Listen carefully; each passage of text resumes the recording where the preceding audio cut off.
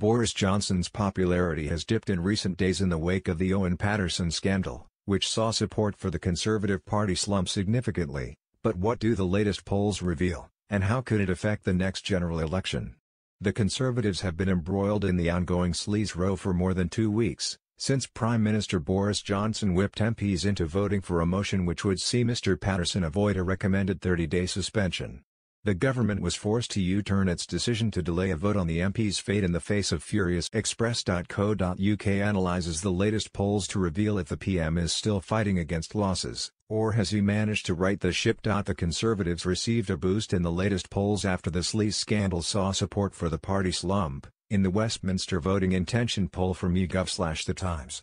The latest poll, conducted from November 17 to 18, from YouGov found support for the Tories was at 36%, up 1 percentage point from the previous poll conducted from November 10 to 11. Labour was in second place at 34%, having lost 1%. The Green Party retained the same level of support at 10%, while the Liberal Democrats lost 1 percentage point to attain 7%. The Reform Party had 5% support, which is up by 1 percentage point from the previous poll.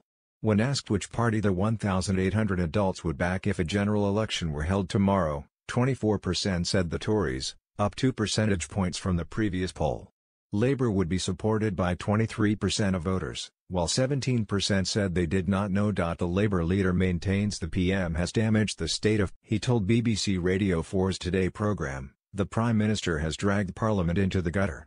Sirkir added, "You can see the anger on his own side. He forced his MPs to do something they knew was wrong, he then got a backlash because he shouldn't have done it.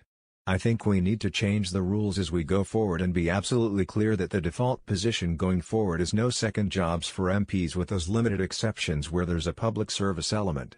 Mr. Johnson tightened rules on second jobs earlier this week. MPs voted through the PM's proposal.